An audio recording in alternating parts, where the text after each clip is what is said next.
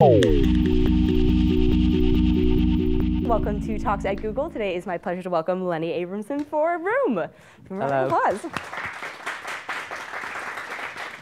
Thanks for joining us today. Pleasure. So do you mind telling us about the film? Well, so it's a film based on a novel, the same name, by this Irish-Canadian writer called Emma Donoghue.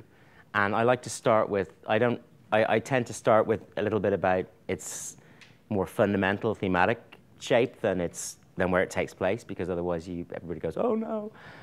So for me, it's a film about parenting, and it's a film about being a child, about growing up.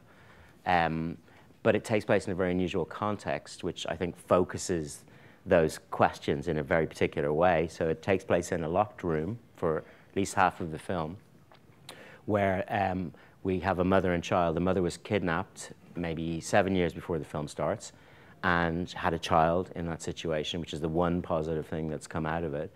And it's about her relationship with that child and how she protects him from the kind of darker aspects of their world.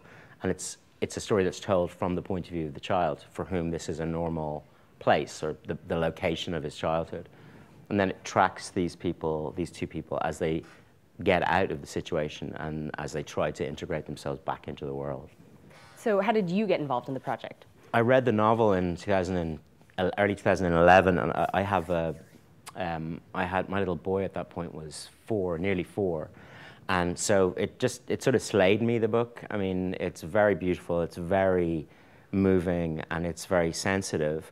And I think something of my own feelings for my kid were, overflowed onto the character in the novel.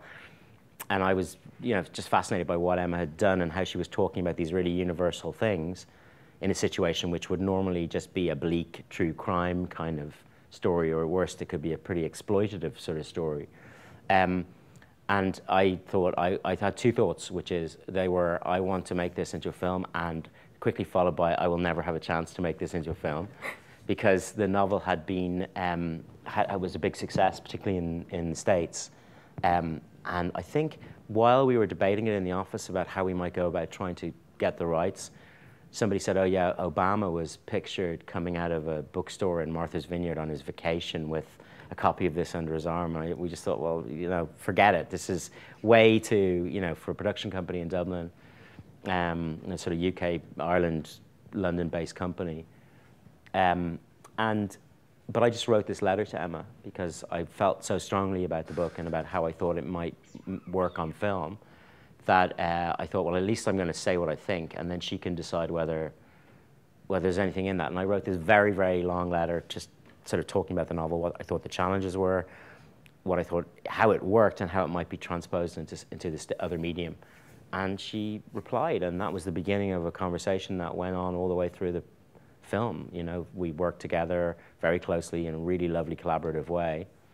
And there's a kind of thing in the film industry that you're not supposed to allow authors to adapt their own novels, because they're going to be really precious, and they sweated blood over this, and so they're going to be awful. It's going to be a nightmare, and there are plenty of stories like that. But we just kind of really got on, and I think I just trusted her, and she trusted me, and that's how we worked. You just totally stole my next question, just because they do say, it's very tough to work with the screenwriter who's, it's killing your darlings. And, yes. But it sounds like it was a wonderful process. What were kind of some of the discussion points of, obviously, you're having to tell this story in a different medium. Sure. Some things maybe aren't going to translate as well to the screen. One of the big things I thought was just, Jack's voice is so strong, and it's so distinct in the prose style. Yeah.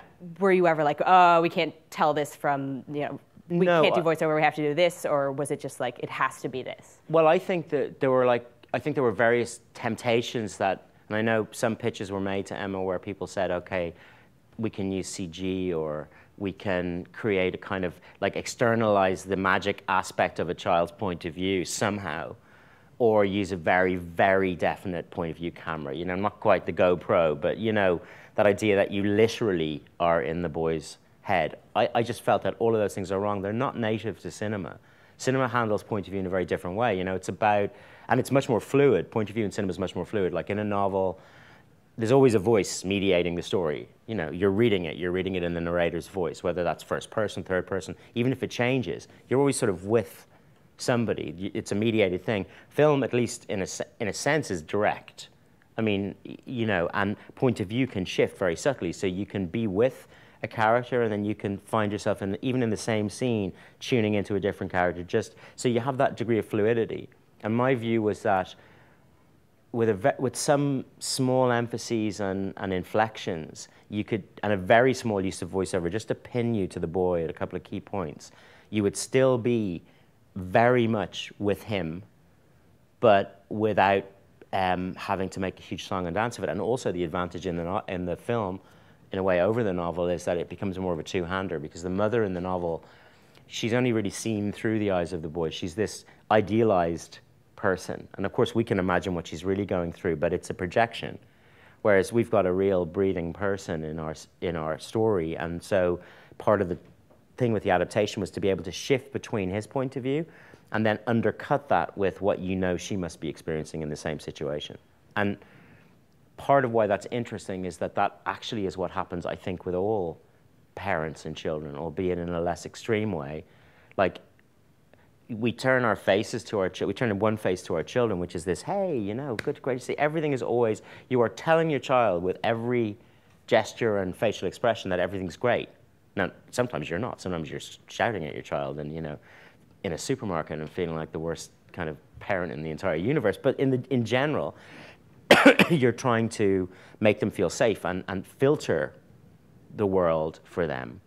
And that's sort of what Room is a metaphor for. But of course, that filtration is never fully successful, and things do penetrate, and aspects of the household that you're in, or if you're if there's stresses, they will pick it up. And moving from childhood to adulthood is a process of the dismantling of that membrane, you know? And I think in our film, it just gets dismantled in a very dramatic way, and that just helps you think about those things in a more focused way. Sure, it's the stakes are kind of having to explain to your kid maybe why the tooth fairy isn't real versus why their entire existence that they know is not and anything. It's dangerous. Yeah, it's dangerous, and that absolutely. they need to get out of there. Exactly. So, I mean, obviously, two of the most important factors in this film, and it would all hinge on the actors you have playing Jack and Ma. So, how did you guys find Brie Larson? How did you find Jacob Tremblay? He was so He's amazing. Amazing in this.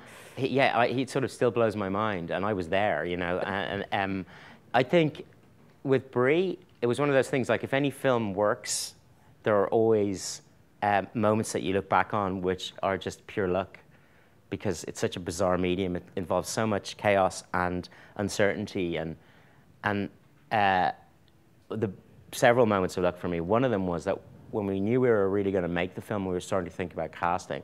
Worked with a very, very good casting director in London, and we were thinking about a very short list of women who we thought could play the mother, because wanted her to be the right age, which is mid-ish 20s, early to mid-20s. Didn't want to be casting somebody older and doing all the movie stuff that just makes things feel a bit fake. And we had maybe 3 names, and then somebody in the office, actually somebody in admin in the office said, "Oh, I saw this film called Short-Term Travel. It's a really good actor in that." And if you make films, 2 things happen all the time. One is that people come up with scripts, and the other is that people have casting suggestions. And you learn to smile and nod politely at both and then completely ignore them, right? I thought, oh, well, great, you know, thank you so much. And then there happened to be a DVD lying around the office. And I took it home, and I just had a bit of time that night, and I watched it. And she's absolutely staggering. Brie is staggering in that film. And she's interesting because she's both dramatically incredibly strong, and she can go very deep, but she also has this lightness, and she inhabits her characters without any of that showy, you know, tragic heroine intensity that would just kill this film, because you've got to believe that she's a real person that would have been on any street in any American town, and was just unlucky. So I went and I met her, and I met a couple of the other people that we were interested in. And she just, I started a conversation with her in that meeting that we just continued through one audition, and it just felt like I didn't want that conversation to end, you know? And then with Jake, when you're casting a child, you give yourself a time limit. So if it's a small child, you can't sort of say, well, we'll cast the child, and then when we know we've got the child, because otherwise, if we don't have the child, we don't have a film, we'll then start putting the film together because we know we're okay. Problem is that's going to take you a year, and then the child will have changed. So it's this weird, it's like cooking a dinner and trying to get everything to be ready at the same time. You have to get on with the film, you know, setting it up, and you get on with looking for the kid. So, and I used to say to Emma would say, but you know, well, what if we don't find the kid? And I'd say, oh, you know, there's top professionals working on this. Oh, you know, we do this all the time. But actually, of course, there was this terrible fear that we wouldn't find our boy and that we would have to postpone and all that. And then Jake, he was put on tape by his parents in Vancouver. And I saw his tape, and it was really good. Maybe a little bit, he'd done some commercials and stuff, so there was a little bit of that sweet kind of, you know, bing kind of acting, which is fine if you're selling toothpaste or car insurance, but if you put it in a real film, the kid just looks psychotic, you know, that sort of way. So when I went to meet him, met him in LA and with a few other little boys, and it's weird auditioning little kids because they're all gorgeous. And you don't want to sit there going, yeah, you know, get rid of that one. But it's just, it's who fits the thing, you know, and Jake had that lovely, he's a very natural kid. His parents are not show busy at all. He loves acting. And very quickly could see that we could take that layer of sweetness away. And I just wanted to see, can I make him comfortable not pretending? You know, in other words, just sitting there. And what's it like if I ask him just to sit there and, you know, hold a look and then look away and look back? And that's when you see, does the little guy, when you ask him to do something, does he then do it with a natural kind of comfort, you know? And he does. Of course, he's still very young, and it involved, you know, getting that performance out of him involved, on both sides, so much kind of effort. And Brie as well, because Brie was so much part of, in the scenes, she was really helping him, and she'd say, stop kicking your leg against the table, or, you know, move your hair, or remember what Lenny said about this, or she was amazing. And then she'd be able to go right back into her performance. But Jake has it, and if he didn't have it, there just would be no film. I'm curious in terms of working with the two actors, because Brie kind of has to be in this very horrible, not horrible, but she's, you know, she's a broken down state, versus Jake, who in the beginning needs to be kind of just like, hey, the world is what the world is. Yeah. Did that affect your production schedule at all? Did you guys try and shoot, you know, prep with Brie first and then bring Jake in fresh? Sure. Or? Well, we prepped Brie from the moment she was cast. It was about 8 months till we shot, and I was in contact with her a lot and was over and back to California a lot. And so talking about the character, because like I say, the character isn't fully formed in the novel, so there was loads of room. And Brie but she was getting on with her own prep, and we were talking, and she was getting on with her own prep. So she got herself really into the right state of mind by the time we were ready to shoot. But then Jake arrived, and it's just like in the film, nothing will dampen his spirits. I mean, so it doesn't matter how kind of what she's been going into in preparation. He's going, hey, what's your favorite Star Wars character? And, you know, look, if I hold your nose and you do my, you know, it's just like, you can't stop him. He's this lovely little boy. And that was actually really good, I think, for her, because it stopped her being able to sink. She had to come back up and come back up between takes. And there's some lovely moments, like, you know, I don't know who's seen the film, but there's a moment where they're reunited after they've been kidnapped, and it's very, very emotional. After they've escaped, it's incredibly emotional. Brie is absolutely, you know, it is one of the most, it was an amazing piece of work from her. She's crying, she's sobbing, and it's real, you know, she's got herself into that state. And I'd call cut, and Jake could go, why are you still crying? You know, Lenny, call cut, what's wrong? You know, let's hang out. What do you want to eat from the craft service table? So it was just brilliant, because it kept everybody from taking themselves too seriously. What sort of research did you do? Did you have Brie do? Did she kind of take this on her own? I believe Emma had said when she was writing the novel, she didn't get too bogged down in it, just because, unfortunately, there are so many real-life kind of examples of this that you don't want it to become too much of one story. And also, it's always imaginatory, I mean, whatever the word is, because the research brings you a certain distance, you know, it can give you a lot of the, I was quite interested in small things like, you know, how do the police operate afterwards? What do the media do? What are the beats of all those things, just so that it feels real? And I found some footage of, you know, arrivals home to houses really useful. And I read interviews and watched interviews. But the thing about it is, people don't, you know, none of us speak, unless that's your thing, none of us speak with great insight about ourselves.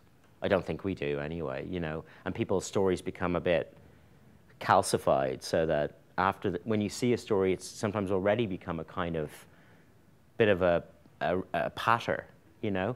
So in the end, you've really got to imagine, what was it really like the moment when they stepped out? What, you know, you've no choice but to do the thing that you always do if you're writing a book or making a film, which is try your best to get inside it using your own, you know, your own resources. But I did read some of the stuff and watch some of the stuff. I'm particularly interested in the media and how the media exploits those people and what those interviews feel like. And because we were doing one of those interviews in the film, it was a brilliant thing to be able to watch those simpering, deeply concerned, heavily coiffed people who make that, you know, who have that dripping sense of deep concern, and you just know that there is a savage ratings-getting machine operating under that. So that was useful to watch. Yeah, that's one of kind of the things I noticed that is also pretty prominent in the book, where do you think this film kind of would have resonated maybe 50 years ago, where we weren't in this 24/7 media cycle, where it's almost this like horrific expectation of these people who are victims. That's right. To have to participate in an interview, and then it's like, if they don't, people are like, well, what's wrong with you? You know, why yeah, don't you and how want dare they be private about it? It's like all the people cheering when they come home. I mean, what makes you think that that's what these people who've just been through this terrible trauma need? I mean, I'm not suggesting that the people cheering don't actually feel something, but everything is a spectacle, and I don't think 30, 40 years ago, this would be an entirely different film. And you would actually imagine that largely people would keep, and this is also not necessarily a good thing, but people would want to keep it quiet because there'd be perceived shame and all that around what had happened. Now, at least that's not there now. Although we are, you know, it's very interesting, you know, that whole idea of how shame operates in the public sphere now, and how, particularly in social media, that kind of mob can form really, really quickly. And it's the same, I think, in these cases. People endlessly parse over them, judge the mother. And when she comes out, she is so concerned to show that she's done a good job with the boy. And I think that's something very sad about that. It is, and I think it's probably one of the cruelest things, my understanding is, you could say to a parent, is like judging them on their parenting style and saying, totally, you know, well, shouldn't you have done this? It's like, well, you don't know, you weren't in my shoes. That's or, right. I didn't even have shoes, you know. Yeah, that's right. Trapped in a room. Yeah. So I'm curious about religion, just because it is a little more prominent in the book, but I don't think it was missing from the movie, but I'm curious as to what the decision was in terms of not making it this kind of huge factor. I just didn't want it to be, I mean, in a way, I didn't want it to be appropriated by that constituency as that kind of story. And what Emma did in the novel is she does bring in a little bit of it, and it's really just, it's Ma's attempt to use whatever materials she's got to make this work for the boy. And I felt, well, I don't think you really need this. I'm myself, I'm not religious, and I'm pretty kind of emphatic about that. So I suppose it's just a personal thing. She does talk about heaven, but that's a very generic idea. But as soon as you talk about God and Jesus and stuff, for me, it rang alarm bells, and I just didn't want the film being talked about as, because I think people should believe whatever they want and be totally free to do that. But in this story, for me, it is the actual love of a mother, which all mothers, you know, most people give to their children, regardless of whether they're religious or not. And I thought, well, if you could do it without that, then let's do it without it. I definitely kind of enjoyed that it made it more accessible to me as also like a non-Christian or whatever. Sure. Yeah, where it's just more her appropriating the backstories and mythology she already knows, That's as right. opposed to, you know, making it about a specific. Exactly. So one of the things I really enjoyed, and this is just more of a filmmaking thing, was the use of sound and music, and then the kind of lack thereof. Yeah. I don't think we even heard music at all until we kind of went into Jack's first. Yeah, there's a little bit, but really the first proper score is when we're in his first voiceover. Was that something you knew from the beginning, that you just wanted to be this like cold? No, the music thing is always organic with me. I work with the same composer I've worked on with everything I've done. He did Frank as well, both the songs and the soundtrack. And we've been friends since we were in the Irish equivalent of 3rd grade, like we were 9. Is that right? That's about then, isn't it? And we always just, it's always a thing that he just starts coming in, starts watching stuff, starts to put pieces against what we're doing, and we see them and we keep them, or we lose them. And I think I'm always pretty sparing with music, because I think it's, when a film can do a lot of its work just using those very simple tools, that's a very strong thing. And then when you do use music, it has more effect, because it isn't just this wallpaper that's there all the time. Sound, I think it's a really good sound job on this film. We spent a lot of time on it. And just that feeling of opening out, when the door opens and you just get this, and you realize that you've been in this kind of vacuum space for a while. And then once they're outside and Jack is having to deal with the kind of buzz and confusion of the world, there's quite a lot of very good, very subtle sound design that just emphasizes different frequencies and just messes a little bit with perspective, in the same way that the camera starts to be, to deconstruct a little bit some of those experiences, like when he's with the police and they're asking him questions. In the way that a child does, his attention is just as likely to be focused on the badge as the face, you know, or the hat as the face, and those are things we didn't really do inside the room where everything is familiar. So, yeah, sound design is it's a huge part of it. And just personal grievance is that so many theaters are badly set up, and they also play the films really quietly because they're used to huge big blockbusters which leak into the into the theater right beside if it's a multiplex. And so half the time when you're watching a subtle film, you're losing a massive amount of its impact because it's not an immersive sound experience. It's just that bit too quiet. Well, we heard it properly, and good. The lack of sound, I think, was the thing that was we heard the most. So I think one of my favorite scenes, personally at least, was when they're out and Ma or Joy, or she's just like, I want him to connect with something. Yes. And clearly he's actually capable of that, and she's not. But I'm curious as to what you want people to connect with. Like, what's one of the things you want people to connect with most with this film? For me, it's always, and it's a good way of asking it, because people usually say, what do you want people to take away, or what ideas do you want them to take away? But I don't think in terms so much of ideas. I think there are lots of ideas, and it's quite a fertile film for thinking about things via, you know. But I think more about experiences, and a kind of film is it can be, and especially in the theater, such a kind of completely, I use that word again, immersive experience that it sometimes allows you to open up a little bit, just very simply about the relationships in your own life, or for me, it's to feel more a different kind of empathy, or an awareness of other people. And for me, I hope that you feel that you've had a very, very intimate encounter with people that you've cared about.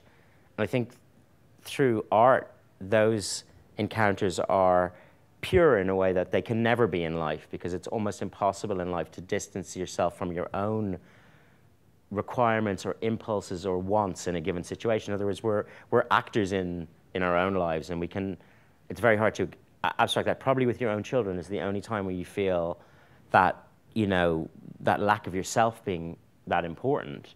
But for me, I think a good piece of film, or a humanistic piece of film, is one that sharpens your sense of empathy and does it in this crucible of an experience in the theater. But then maybe you bring that back out, and it just opens you up a little bit. So I think my last question is, and we're going to be taking audience questions if anyone wants to line up. What was the most challenging thing about making this film for you, and what was the most rewarding thing? Probably the most challenging was how do you preserve the tension in the film after the escape, mm-hmm. because you have an escape sequence in the middle of the film, which would normally be the climax of a film. And then you're going to move on into this different sort of question that you're asking in the second half. And I think, in a way, we found just by making something of the anticlimax of the escape, make that the plot point that for an audience goes, oh, wait, this isn't going to be. There's that realization that it's not going to be what you were hoping for. And also, I suppose, a certain kind of very focused storytelling in the second half, which just creates this, I don't know, just this tension around whether the relationship can survive. And probably the most rewarding thing about it was actually just feeling the audience's reaction to it. I mean, that's not so much about the making, but I've made, you know, this is my 5th feature, and they've all had, you know, I'm very lucky they've all been well reviewed, and I've gone to very good festivals, and first 2 to 3 were very art house films, and you get an extremely attached audience for those, but it's a small one, and in a big room, for a lot of people, it's just not what they want. And I didn't go out making this film in order to, that wasn't the purpose. I didn't want to go out and say I'm going to make a broad and crowd-pleasing film. I wanted to make the film that this should be. But when it turns out that that actually has a much bigger audience and that the effect is so emotional, it's sort of amazing. I mean, in Toronto, I didn't go to the screening, but I came at the end, and I heard the music start and this absolutely huge response from the audience, and then I walked out and there was a massive ovation, and that was sort of overwhelming. But it was really lovely. Yeah. Do we have any? I feel like it's a shareholders meeting. Was there any part of the book that you wanted to adapt for the film and were not able to? Yes. There were some parts of the book that I really loved. And again, in the second half, there's a trip to the shopping mall that they go on. Ma has a brother in the book. He's not there in the film. And they go to the shopping mall, and Jack is dragged around and doesn't understand anything, and it's all overwhelming. It's a really lovely commentary on the way we live. But in the film, it was only by really focusing the film in this very laser-like way in the second part, where you are entirely tracking the relationship with the mother and son. So I did shoot a shopping mall scene, and it's really interesting, and on its own is very interesting. And it also took them out of the house at the end, and I felt, no, let's keep this balance. It's one interior to another via this big, expansive section, and so I kept it at that. Thank you. Thank you.